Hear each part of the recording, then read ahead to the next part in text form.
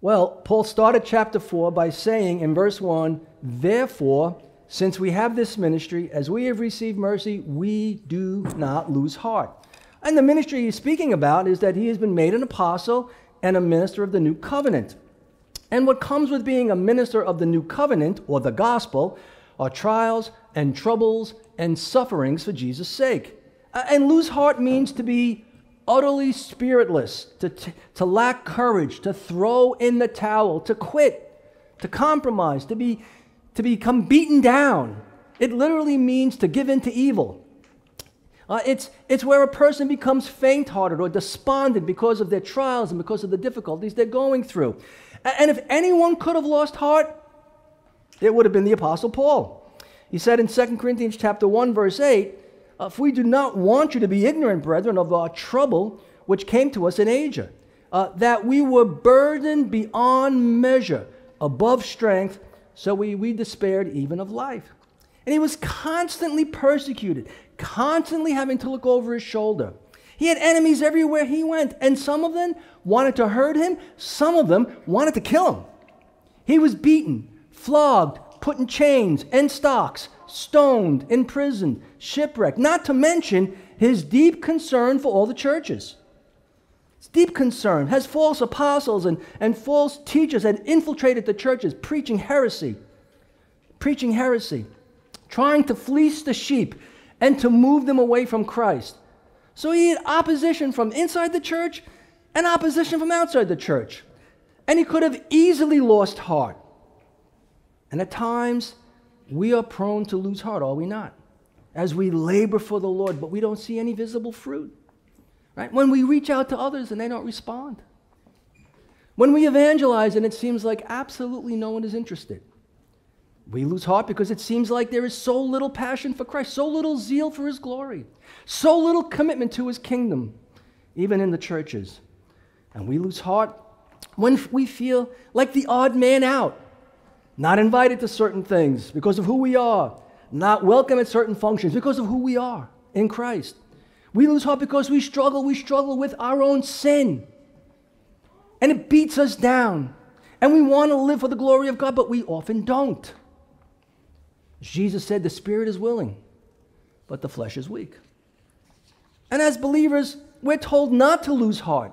Jesus said in John 14:27, "Let not your heart be troubled." i.e., don't lose heart. Don't be afraid.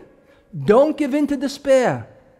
We're told in Psalm 31:24, "Be of good courage, and He shall strengthen your heart, you who hope in the Lord." Jesus told the parable of the persistent widow in Luke 18 for this very purpose. He says it right in verse 1. He says that men ought always to pray and what? Not lose heart. He knows how prone we are, right? He knows how prone we are. So we're not to lose heart. And Paul says this. He says, I don't lose heart. I don't lose heart. He may have lost sleep. He may have lost friends. He may have lost his freedom. But here's the thing. He doesn't lose heart. And not lose heart is in the present tense. And so it means he never loses heart. He never loses heart.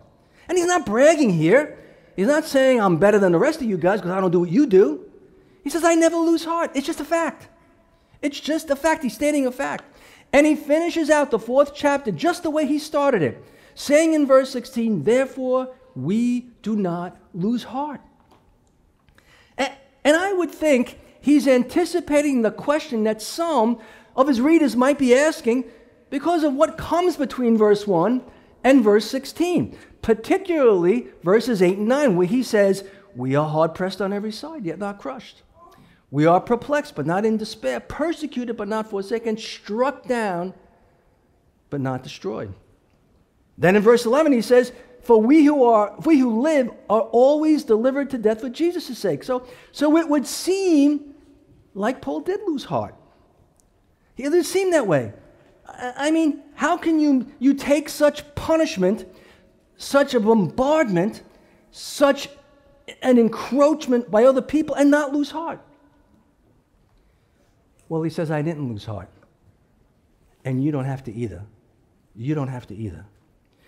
And then in verses 16 to 18, he gives us three ways or three truths on how not to lose heart. And he does so through a series of contrasts, like the outward man and the inward man, like wasting away and being renewed, like momentary and eternal and affliction and glory, and what can be seen and what can't be seen.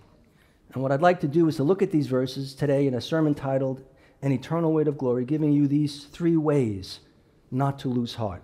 And they are by being renewed in the inward man, secondly, by remembering glory is eternal, and finally, by fixing your eyes on the unseen. By fixing your eyes on the unseen. So let's look at the first one.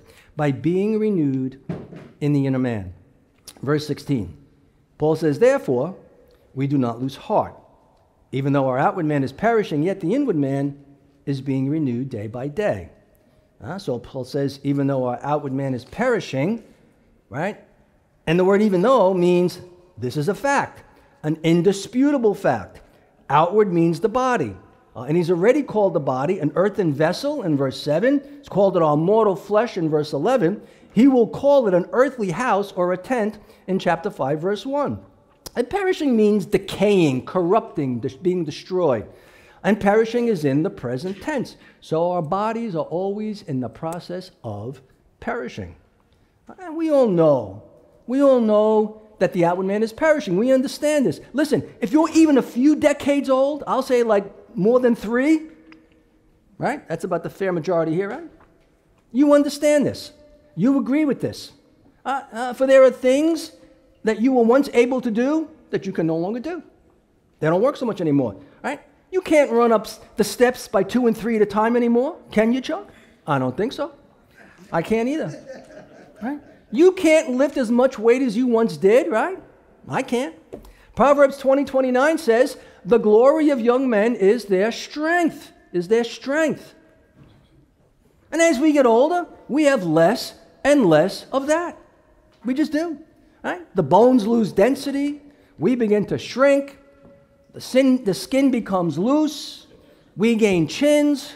We grow crow's feet. Gravity takes its toll on us. The joints and the limbs, they begin to hurt. We don't see things as well as we used to see them. Our hearing starts to go. The legs get shaky. We seem to forget more and more things. We get tired easier. We don't sleep so well. Can anybody say they agree with any of that? Amen. So, from the 86-year-old guy with cancer. Right? And we need medicine for things that we never needed before. So we know the outward man is perishing. We know it. Listen, David was once a mighty man of valor who slayed 10,000s of his Lord's enemies. But we read in 1 Kings chapter 1, verse 1, now King David was old, advanced in years, and they put covers on him because he could not get warm. The mighty warrior could not get warm. Ecclesiastes 12:1 says, remember now your Creator in the days of your youth. I'm looking at some young people here. I see young people in there. Remember now your Creator in the days of your youth, before the difficult days come, and the years draw nigh when you say, I have no pleasure in them. And the difficult days, you know what they are? As you get older, and you become consumed with the pains and struggles and agonies of your bodies, and the frailties that you all of a sudden have that you didn't have before. So here it is. Seek God when you're young. Seek Him when you're young is what he's saying. Again, we know these bodies won't last forever. In fact, Moses said in Psalm 90, the days of our lives are 70 years, and if by reason of strength, well, you'll get 10 more. That's not an absolute. People live into their 90s. Some people never make it out of their 30s. But it's a more or less literal thing. All right? Paul said in Romans 7:24, "O wretched man that I am, who will deliver me from this body of death?" It's dying. And if anyone knew about the outward man perishing, I am sure it was the Apostle Paul. Although I don't think he was a very old man, he probably seemed to be like a very old man, right? And I guess he probably felt like a very old man. He most likely was one of those guys, when you looked at him, he looked old, probably a lot older than he really was. And why is that? Well, he lived a hard life as a believer. He was beaten often, imprisoned often, stoned, shipwrecked, had many sleepless nights, always on the run from his persecutors, not including the pressures of the peddlers of the word of God who had infiltrated the churches. It's like somebody who did drugs or drank for 20, 30 years, and now you look at them, they look like they're 80, and they might be 50. A lot of wear and tear. Well, Paul's wear and tear was not because of drinking, not because of drugs, not because he worked in the sun all day. His wear and tear was for Christ's sake and for the gospel's sake. And he knew this body wasn't long for this world. But he didn't lose heart. He didn't lose heart because of his struggles and the breaking down of his own body, because he understood the outward man is perishing and that the inward man is being renewed day by day. So in spite of his physical limitations, in spite of his aging mind, in spite of his lack of abilities and agilities and stability, he didn't lose heart because his inward man was constantly being renewed. And the inward man is that unseen part of us. It is the soul or the spirit of a man. It's the part of us that was brought to life when God regenerated us.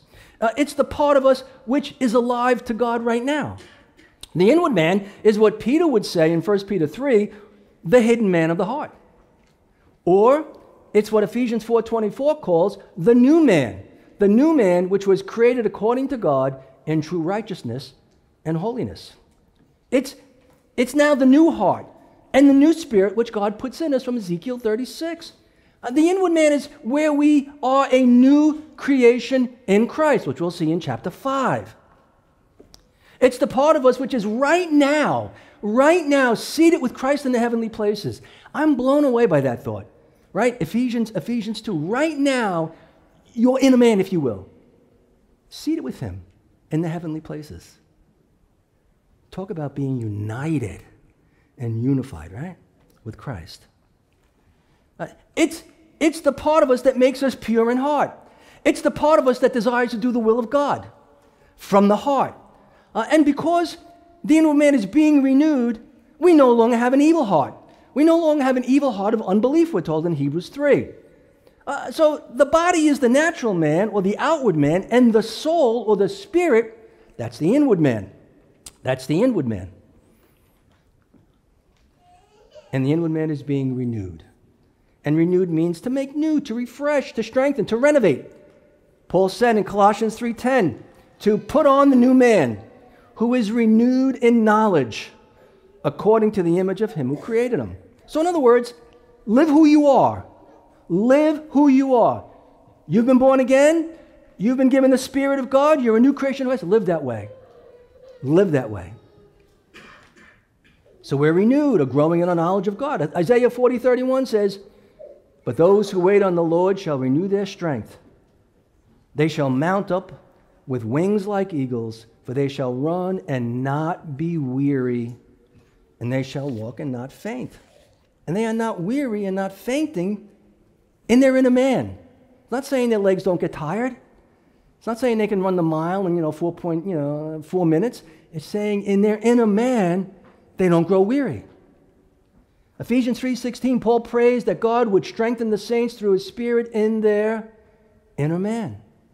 Inner man. Paul tells us in Romans 12:2, do not be conformed to this world, but be transformed by the renewing of your mind. That's the inner man. And the mind is renewed as we put in the Word of God into it and seek to live by that. So because we are alive spiritually, we can and must be continually renewed spiritually. Listen, like we feed our natural bodies every day, we need also to feed the inner man every day. Now, the word renewed is in the passive voice, which indicates our inward man is being renewed by an outside power. This is not something that we're stirring up ourselves. It's an outside power, which of course is God. And the word is also in the present tense, which indicates we're continually being renewed until the Lord calls us home. The moment he saved you, the moment you became born again, regenerated, right? He put his Spirit in you, made you alive. And he's going to continue to renew you until he brings you home. Perfect, amen? And this is a process which is synonymous with progressive sanctification. So we're always being sanctified. We never stop growing. We never stop being sanctified once we're saved. Right? So we need to continually, day by day, to be renewed in our inward man, to help us walk holy, to help us battle the flesh, to help us live a life of loving obedience to Christ, to be faithful to whatever he's called us to do or to be. You see, we have a body or the flesh that wants its own ways, that wants to drive us back to the old ways. That's what we have. We have that, and we struggle with that. It wants to bring us back there. Right? Before we were saved, it wants us to go back there. We have a flesh that can be swayed to love again the very things that God has saved us out of, and that put Christ on the cross. Well, Paul didn't lose heart. When most men would have cashed in their chips, Paul stayed the course. He stayed the course. Because he had experienced the daily spiritual renewal of God in his life, within himself. And although his body was wasting away, his soul still hungered and thirsted for God. And God kept satisfying it, kept pouring into it, giving him the bread of life, the water of life. It kept giving it to him. Brothers and sisters, the key here is this. The key to this daily renewal is to be daily in the Word. Daily reading, daily meditating on it, daily praying to him for all things through Christ, and worshiping him privately and corporately, and coming together as the body for the preaching and teaching of the Word, and fellowshipping with the saints, knowing that iron sharpens iron, and choosing the spiritual over the temporal. So although Paul was not a physically strong man, he was certainly a spiritually strong man. He said in 2 Corinthians chapter 12, verse 10, that he was content in his weaknesses. Here's why. He said, for when I am weak, well, then I'm strong. Then I'm strong. This is why he experienced such great spiritual success in his life. In fact, his inward man was not hindered, but actually helped by those troubles that he had to assail his outward man, so to speak. And dear saints, they can aid our inward man as well. Our troubles, our trials, our struggles, God could be using them in our lives and should be using them, we should see it this way, to grow us, to strengthen us in our inward man. And so, we do not lose heart, first of all, by being renewed in the inward man. Secondly, by remembering glory is eternal. By remembering glory is eternal. Verse 17. For a light affliction, which is but for a moment, is working for us a far more exceeding and eternal weight of glory. Well, Paul starts by saying, for a light affliction. And light means not heavy, not weighty, not a burden. Affliction means tribulation. It means distress. All right, he used this word in 2 Corinthians chapter 2, verse 4. He says, for out of much affliction, there's the word, and anguish of heart, I wrote to you. He'll use it again in chapter 6, he'll use it again in chapter 7, and he'll use it again in chapter 8. He told the Philippians in Philippians 4, you have done well that you have shared in my distress. All right, there's the word affliction. We know that he had great and constant afflictions.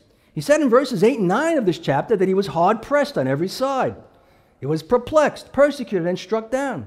He'll say in chapter 6, verses 4 and 5, that he suffered afflictions, hardships, stripes, imprisonments, tumult, sleeplessness, and hunger.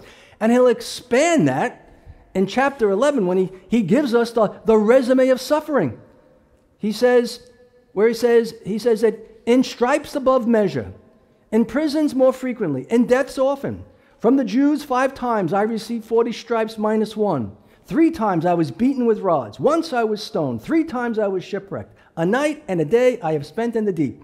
In journeys often, in perils of water, in perils of robber, in perils of my own countrymen, in perils of the Gentiles, in perils in the city, in perils in the wilderness, in perils in the sea, in perils among false brethren, in weariness and toil, in sleeplessness often, in hunger, in thirst, in fastings often, in cold, and nakedness.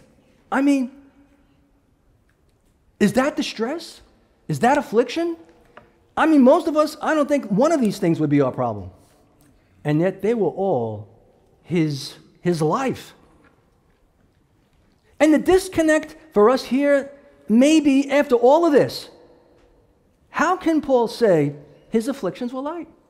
Like, how could he say that? In the deep, flogged, beaten, stoned, I mean, the list is long. How could he say that they were light?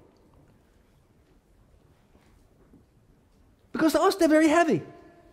Getting your back ripped open by being beaten with rods where skin is flying and nerves are showing and blood is spilling doesn't seem like a light affliction to us.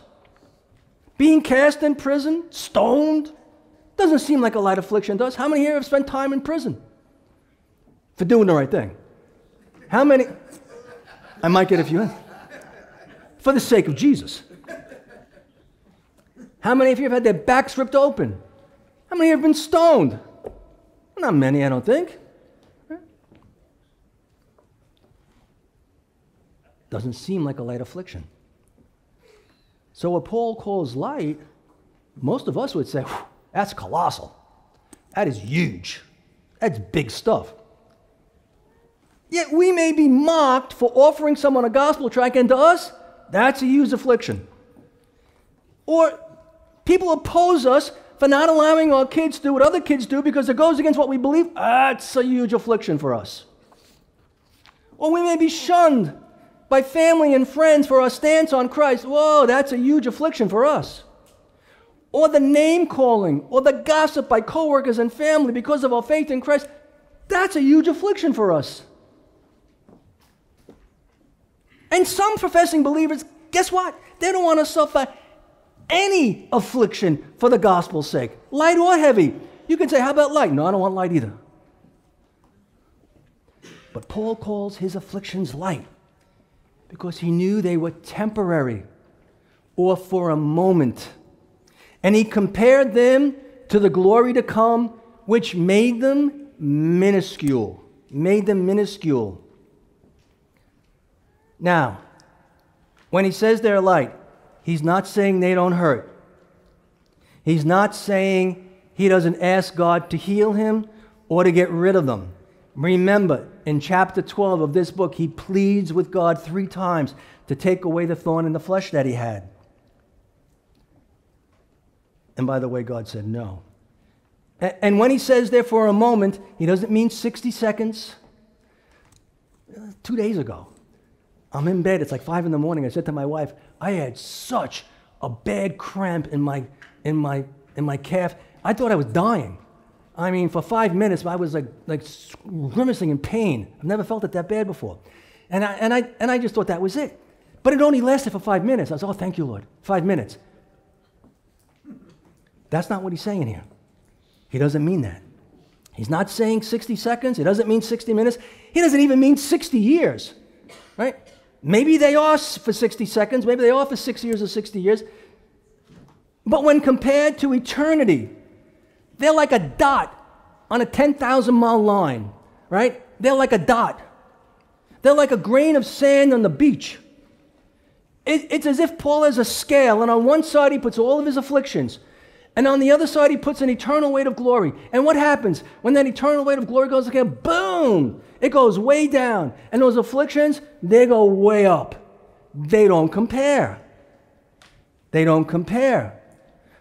In fact, the ESV renders this verse, this momentary affliction is preparing for us an eternal weight of glory. Here it is, beyond all comparison. We can't compare. Which means there's no comparison when you consider your afflictions in light of an eternal glory. No comparison. So Paul views his afflictions as light because he views them from the perspective of eternity. He viewed them in light of the glory to come, which is eternal, and thus it is weighty. It is weighty. So it is because of the coming glory, which is so weighty, that his present affliction seems so light. He knows his sufferings are not forever. He knows there will be an end of them. He knows the worst that man can do to him is take his life. But they can't touch his soul. And quite honestly, if they take his life, you know what they'll be doing for him? They'll be catapulting him into heaven with the very Christ he wants to be with anyway. And he knew what Romans 8:28 says. He wrote it. That all things work together for good to those who love God, to those who are the called according to his purpose. So even his afflictions are working for his good. Even his suffering is being used by God in his life, and it's for the advancement of the kingdom. So our suffering is for a season, just as Christ's suffering in this world was for a season or a moment. And he certainly didn't lose heart, did he? And by the way, his suffering, you can't compare his suffering to our suffering. Hebrews 12:2 says, for the joy that was set before him. What's that joy, by the way? That's the glory to come. That's the glory to come. For the joy that was set before him, he endured the cross, despising the shame, and has sat down at the right hand of the throne of God. All right? And that joy was the eternal glory. He was going to have glory with us. Listen, he was looking at us. He was seeing us with him in glory, the bride and the bridegroom together forever. And so the cross, although it was brutal, although he begged God the night before, if it was his will to take it away, let the cup pass from me, but not my will, your will be done. Let me say this. If God would have granted that request, we're all doomed. We're all damned. No, he came for us. And he came for us, and the work he had to do was he had to live for us, he had to die for us, he had to take our sins away, he had to pay the price. The Spirit had to come and regenerate us so he can come back for us and bring us to him. That's how much your Father loves you. That's how much your Father loves you. So suffering doesn't last because this life doesn't last. And as I said, our lives are short. In the big scheme of things, they're really short. And the Bible has a lot to say about that. It says our lives are like vapor. We're not going to see it now, but let me tell you, when it's a little colder, we'll see it. You out, we see it for a second or two, it goes away. 1 Chronicles 29 says that our days on earth are like a shadow. Here now, sun moves around, it's gone. Job 14:1 says our days here are few and full of trouble. They start out, boom, you got trouble, but they end pretty quick. And Psalm 39 says our days are like handbreadths. I mean, they're short, they're like this long. So Paul knew nothing in this life was permanent. He knew if he lived for Christ here, that he would be with him forever in glory. Which, what did he call? Gain. To live as Christ and to die as gain. But how many view what they have, or where they are in this life as permanent? How many people living here, even Christians, think that this is the end all? That we're hanging on to this. We don't want this to end. We want to keep it here. But it can't stay here. No man can stay here. And as Christians, we know that. And if we're really in the Word and we're understanding the truths of the gospel, we know something so much better is coming than this. Because if you don't, then what happens when you hear things like, well, I'm sorry, so-and-so, you have stage 4 cancer, get your affairs in order, you'll be gone in 6 months. What do? Do we fall apart? Do we crumble? Are we a bag full of nerves? Or do we remember the truth that we're in Christ's hand and he's bringing us home? We need that. And by the way, God doesn't, we're saying grace, grace, marvelous grace. But the grace we're going to need at the end is dying grace. Grace that we could have joy, anticipating, and expecting to be with Christ. Amen? Remind me of that if I'm there before you. Well, Paul is saying the problems of this life, which seem so heavy right now, and which seem like they will never end right now, and are causing you great distress right now, are really just waiting for a moment. So you can weather them and continue serving God because there's a much bigger picture going on here. Because what the afflictions are doing for the child of God is preparing them for something. What? An eternal weight of glory. They are preparing them for something much weightier. which is glory. You see, our afflictions help take our eyes off of this world and the pleasantries of this world and help us to put them on eternal things. They help us to consider what is really important. Right? They help to grow our desire for what isn't perishing, which is glory. They remind us of who we are in Christ and what's coming our way because of who we are in Christ. So our afflictions for Christ only help us to long for the one we suffer for. And we know that the cross comes before the crown. It's sad for the believer or the preachers that are saying that you could have the crown now. No, suffering, the cross, comes now. Living for Christ and forsaking this world and sin, that comes now. Standing on the rock of Christ is what comes now. The crown comes afterwards. You're not going to get the crown if you didn't carry the cross. Right? You're not going to get the crown if you didn't carry the cross. And do you think that there is any saint in heaven right now that would say their afflictions in this life, they were way too weighty? I mean, think of the Christians you know who have passed on. Well, let's think of the Apostle Paul. He's already told us they're not. But think of anybody else, John, Peter, anyone throughout her church history, burned at the stake for their faith in Christ. Was it too weighty? Do you think they would say that? Right? Do you think that their suffering was too much in this life? Now, I need to correct something here just in case there's a potential error that people could have here. And that is that maybe your afflictions are what add to your glory. Right? Well, here's the thing. Your afflictions are not the reason for your glory.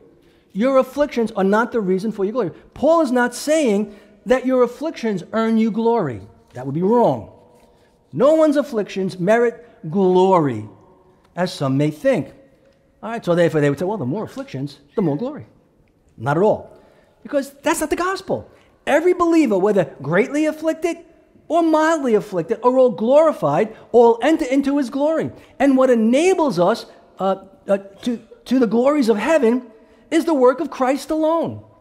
Listen, it would be a lot harder for us, this group right here, if we were to transpose this church right now, I don't know, to North Korea, right? First of all, I don't think we could get together like this size. We'd have to be like 2 or 3 of us.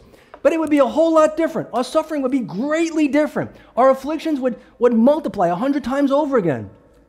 We couldn't be having Bibles out there. But we don't. We live in a place where we could still do this.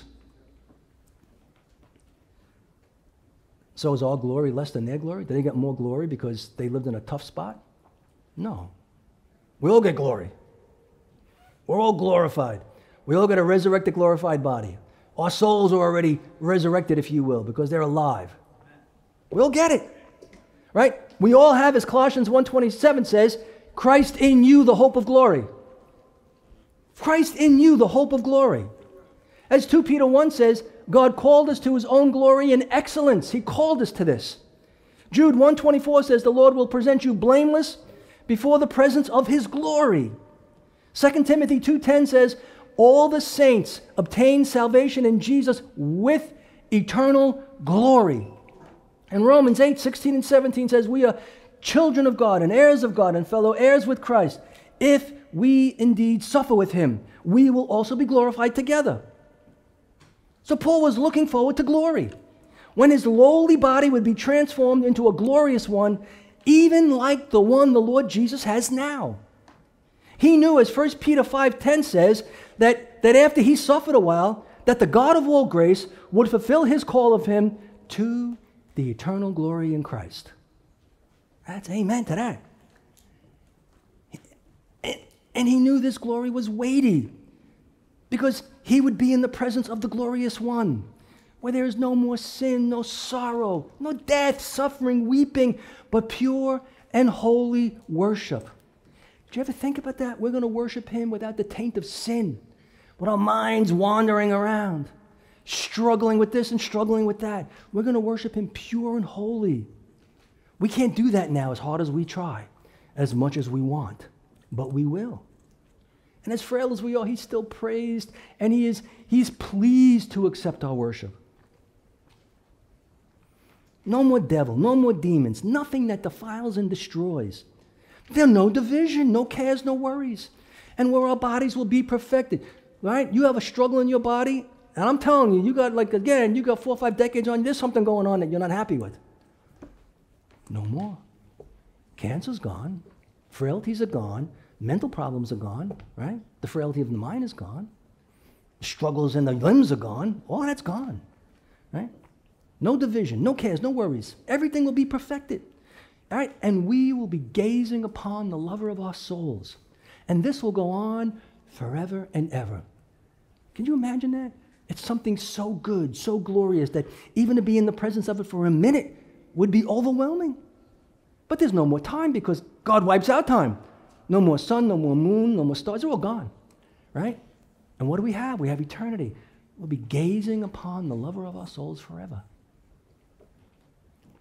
And if we think about these things now, we'll be armed against losing heart or complaining or being discontent. John Calvin said this, "A moment is long if we look at the things around us. But once we have raised our minds to heaven, 1,000 years begins to look like a moment because of the eternal life that awaits us there." It's all perspective.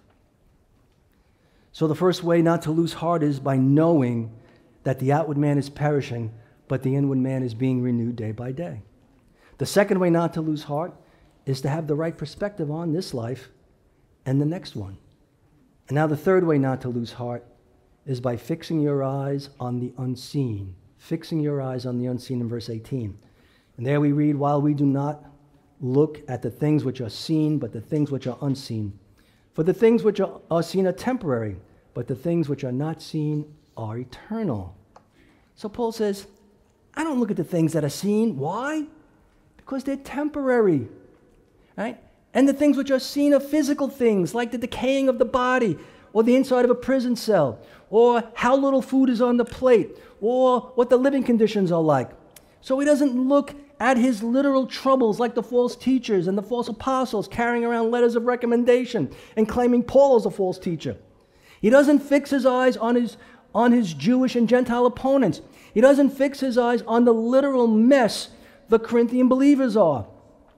You see, if your eyes are fixed on your troubles, you will lose heart. You'll lose heart.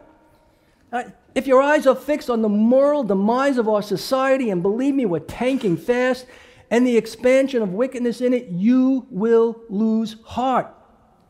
If you look at the lack of commitment among professing Christians and the worldliness that is embraced by so many who profess Christ, you're going to lose heart.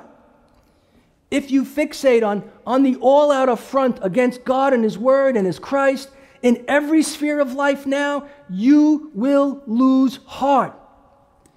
If you look at your money shrinking and your quality of life decreasing because of the prices of everything going up, and you worry about it, you will lose heart. But Paul doesn't lose heart. He doesn't lose heart because he doesn't look at the things that he can see or can be seen. He knows what they are. He knows they're there. It's not like he doesn't know they're there. He feels the effects of them, but they're not his focus. Why? Because they're temporary. Because they're temporary. Now, the words to look actually are important words because they're not just like a glance or a passing, like, oh, I saw that, I saw that. They're not that way at all. Those words to look means to stare at, to fixate on, to gaze upon. So Paul didn't set his gaze on temporary things. He didn't set his gaze on his troubles, right? Things that are here today and gone tomorrow, things that are of no eternal consequence. And by the way, if you think about whatever your troubles are, I'm pretty positive most of them have no eternal effect one way or the other. They're not of eternal consequence, and yet we fixate on them. See, there's got to be a changing of the mind, and then the heart receives the reality of what you have, and you become a lot better with the struggles. Not that they're not real, right? We're never saying they're not real. We just deal with them better because we're not fixing on them. We're not fixing on them. Most things are just of no eternal consequence. Instead, he set his gaze on unseen things, things which are not temporary but eternal. Things like the gospel, the spread of the gospel. Things like the souls of men, which are eternal. You understand, we share the gospel because men have an eternal soul. They're going somewhere. They're either going to heaven or going to hell. Right? And we know the truth. Like, we got the remedy. We got the remedy. It's called the gospel. And it means something. It means something. Things like what we said in verse 14, where Paul said that he and all the saints would be raised up together when Christ returns. He's looking forward to that day when Christ returns. We all, as the people of God, get raised up from the graves, and we're all with Christ in the air, on the new heaven, in the new earth, forevermore in glory. And it doesn't get, that's the grand finale, but it doesn't get better than that. Eye has not seen, ear has not heard the things that God has prepared for those who love him.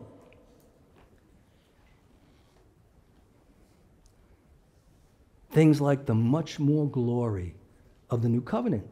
So he looked to Christ, who was the author and the finisher of his faith, the one who came to seek him and to save him, the one who gave his life for him on the cross so that he could live forever with him in glory, the one who reconciled him to the Father and made him pure and holy and blameless in his sight. You see, Paul was looking for and waiting for and hastening the coming of the day of God. He was looking for and waiting for the glorious appearing of his great God and Savior, Jesus Christ. Titus chapter 2. So then he was like Moses, which Hebrews 11:10 says that by faith was looking for the city which has foundations, whose builder and maker is God. And then in verse 27 says that by faith he left Egypt, not fearing the wrath of the king. Why was that? For he endured as seeing him who is invisible. He endured because his mind was set on eternal things, right? So the saints can see what is invisible. You can see what is invisible. And you can see them with the eyes of your heart through the eyes of faith. The unbeliever can't see it. Don't make sense to them at all. But to you it does. To you it does. And that's because 2 Corinthians 4:4 says that you are no longer blinded by the god of this world. Before you were saved, you were under the sway of Satan. Your eyes, you were blinded from these truths. They didn't mean anything. But you now have a hope, and that hope is true, and that hope is sure. And as Romans 8:24 and 25 says, hope that is seen, hope that is not seen, hope that is seen is not hope. For why does one still hope for what he sees? In other words, why do I hope for something that I already see? It's true, I see it in front of me, I know it. But if we hope for what we do not see, we eagerly wait for it with perseverance. I can't see Christ physically. I can't see spiritual things physically. But I can see them through the eyes of faith. You can see them through the eyes of faith, and you wait. You wait for it because you know it's true. So we're waiting for and trusting in and fixing our mind in and on the invisible world. A.W. Tozer said this. He said, the invisible world, right, that is described in the Bible is the only real world. Listen, you want reality? The reality is you can't see reality. It's invisible. It's invisible. But Jesus said, I go to prepare a place for you, and I'm going to come back for you. Do you believe that? Are you anchoring on that? Do you believe that he paved the way for you to be reconciled to God? And that heaven's got a spot for you right now because Christ has made it for you and he's coming back to give you that spot? Do you believe it? You can't see any of that, right? But you do believe it. If you're a Christian, you believe it because he says it. He's promised it's true and God doesn't lie. We need to anchor on those things. And how true is this? How true is this? Because the world is temporary, it's passing away. But the world to come is forever. So when we set our gaze on the eternal instead of the temporary, on the unseen rather than the seen, the inner man is being renewed. And it affects our perception of life. And we begin to grasp that the afflictions of this life are only momentary. Our struggles are only momentary. And what they're doing is preparing us for an eternal weight of glory. And no matter what's going on in your life, physical, financial, relational, I mean, you name it, we're always going to be struggling with something, and maybe many things at one time. But if you're a child of God, He's using those things to prepare you for glory, to wean you off of the world, and to wean you off of sin and self, and to have you trust Him more and more. That's His goal. Remember, His goal is to make you more like Christ. Well, let me close by asking you 3 questions. And the first question is this: do you focus more on the outward man or on the inward man? Do you focus more on the outward man or the inward man? And of course you must focus on the outward man. Well, Pastor Pete, I don't have to worry about anything. I didn't say that. Right? You got to feed the body. You got to clothe the body. You got to give it a little exercise, give it a little rest. I mean, you got to do those things. Take it to the doctor when you're sick or whatever. You got to take care of the outward man, clearly. But do you focus more on the outward man than the inward man? Are you feeding and exercising the inward man? Or are you busy just with the outward man? And the inward man is starving. Are you starving on the inside? Is your soul famishing? Is it all about the outside? Is it all about the temporal, the job, the house, the money, the kids, the friends, the vacations? Is it all that? Nothing wrong with any of those things, by the way. But if that's all it is, you got a spiritual problem. Because the spiritual is not being fed. It's not being fed. Right? Are you feeding and exercising the inward man? Are you doing that? Brothers and sisters, we are spiritual people. And spiritual people are people who are alive, for the very Spirit of God dwells in us. And we need to keep feeding it. We need to keep fueling our hearts and our minds with spiritual things, with the things of God. And to not make use of the graces that God gives us to feed the inner man is hurtful. Bible studies, Sunday school, men's breakfast, retreats, evangelism, prayer meetings. These are spiritual things for the purpose of building up the spiritual man or woman. But I fear that so many of us, we don't even care about those things, or we just push it to the side. Listen, Sunday school, my opinion, and only my opinion, it's the best thing we do week in and week out. We're going through the 1689 confession. It's like systematic theology to the utmost. And yet, 5 people, 6 people, why? You could be fed, spiritually fed. 9:30, 45 minutes of deep, deep truth to fill your soul. Tuesday night, come on, we're going to hear the Word of God preached Tuesday night. We'll feed your body while we're there. Word of God. Don't neglect the graces that God gives us to grow us. Coming to church every Sunday should not be a big deal for us. It should be the greatest thing we do. We should be so looking forward to this. We should be chomping at the bit to get here on Sunday morning. We should be preparing Saturday night. Put the clothes out. By the way, I do that. Put the clothes out to make sure that on Sunday morning we're not like trying to, oh, where's the tie? Oh, where's the shit? No, it's there. Ready to go. Kids are ready to go. Meals are made. We've prayed. We've listened to music. We've enjoyed God even before we get here. To feed the soul. We're spiritual people. We need spiritual things to feed our spirits. Amen? I'm not harping on you. I'm encouraging you. My second question. Are you being renewed day by day? And the renewal that God gives is daily. Yesterday's grace, last week's grace, that ain't helping you today.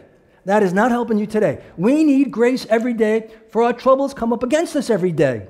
And in order to be renewed daily, we need to have daily communion with God. We need daily communion with God. You see, you can't expect to be daily renewed if you are distant from the Lord most days of the week. And this behooves us to be in His Word daily, to be reading it daily, meditating upon it daily. It behooves us to be praying daily. It behooves us to be pleading with God to help us to live by what we're learning in His Word. So then, are you in the habit of daily devotions? Are you in the habit of daily devotions? Because if you're not, then you're probably not being renewed daily in your inner man. That makes sense, right? If you want to be daily renewed in your inner man, we need to be daily talking to God and hearing from God.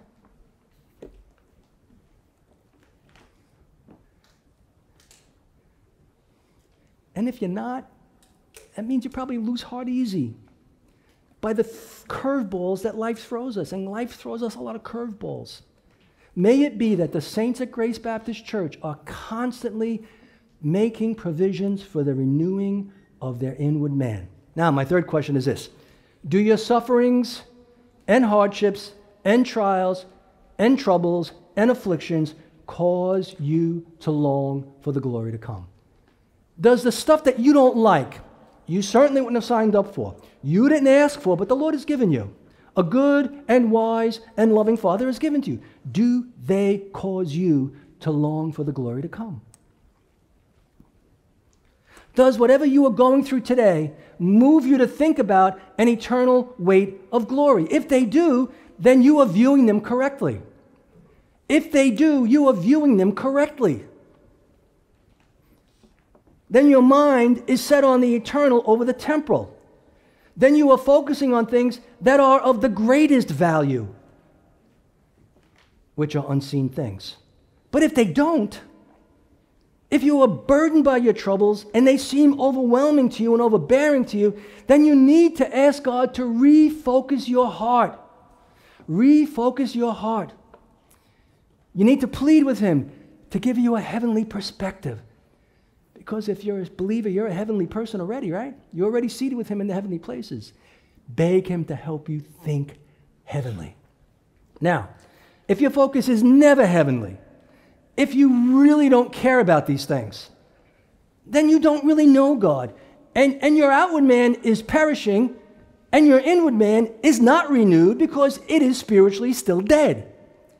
And your afflictions are not momentary or light in your eyes, but you need to know that if you don't come to Christ, if you don't turn to Christ, if you don't repent of your sins and believe in Him for the forgiving of your sins and the saving of your soul, then your greatest affliction still awaits you. And that is the judgment of your sin. And that is the eternal torment and judgment of your sin in a place called hell, which is never ending. And really, it's a place of forever agony and misery for the wages of your sin against God. But, if you look to things that are unseen today, stop looking at the literal. If you will look to things unseen, if you will look to God to forgive you of your sins, and trust that when Jesus was on the cross, He was on the cross for your sins. And He paid for them, every one of them, in His own body, on the tree. God poured out holy and divine justice on Him for you. If you believe that, you look to Christ and believe in Him. Because of His great love for you, He did that for you. Because of the Father's grateful love for you, He sent Him to do that for you. And if you will surrender your life to Him, guess what? He will forgive you, He will save you, and He will bring your inward man to life. And He will be preparing you for glory, amen? Oh man, don't leave unsaved. In chapter 6, verses 1 and 2, I think, of this book, he's going to say, today is the day of salvation. Now's the accepted time. You don't know you got tomorrow. You don't know you have next week. You don't know you're not going to get hit by a truck or a steel beam falling from the sky or fall into something that's going to swallow you up, or you're going to hear those words, you got 6 months to live. You don't know any of those things. No one does. Man knows not his days. Today, cry out for forgiveness and watch what He'll do. Let's pray.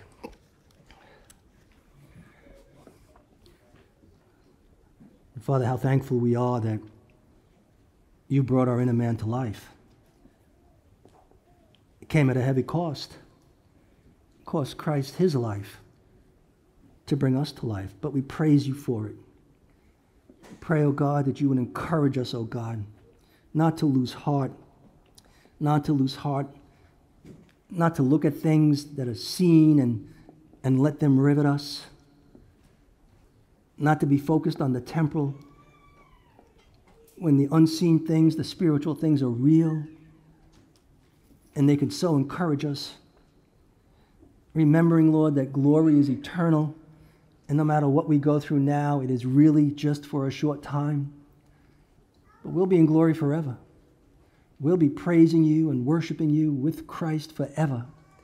And how we pray now that we would think more and more like that to help us through the struggles now and to bring You glory now. And Lord, for the soul or souls sitting here or watching this online who don't know Christ, who haven't truly been born again, their life does not exhibit a Christian heart, Lord, would you save them? Would you draw them? Would you bring them close? Wrap them around the cross and raise them to life. Would you do that, oh God, for your glory's sake? We ask it in Jesus' name. Amen.